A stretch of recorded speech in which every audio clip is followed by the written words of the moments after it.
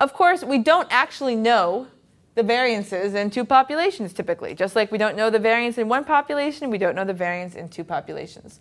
So really what we want to do is turn this into what's called a two-sample t-test, which is much more common, which accounts for the fact that we don't actually know the variances. However, just like in the case of the one-sample t-test, we need to assume normality if we're not going to say that we know the variance. So now we have to assume that x follows a normal distribution and y follows a normal distribution. And each of those distributions is centered at some value, mu x or mu y. And of course, each of these distributions does have some variance. I just am not claiming anymore that I know what it is. OK, so let me slightly change what I have here. I'm going to change what I have here only very slightly.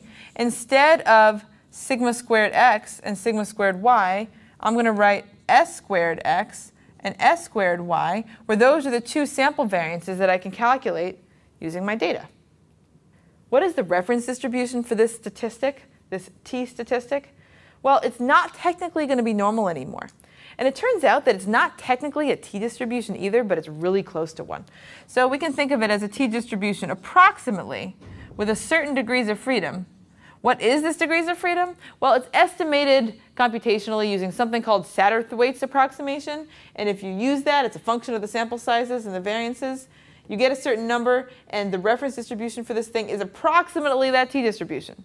That all sounds really complicated. But as long as your sample sizes are pretty big, you just use a normal distribution, which is centered at 0 and is between 2 and -2 with 95% probability. And that is typically good enough.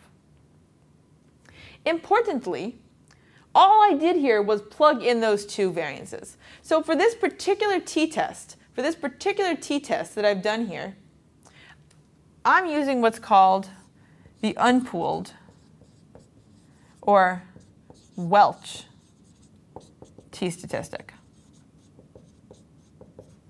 What did I have to assume here? I had to assume that I have independent samples from the population. I was supposed to assume that each of those populations was normal.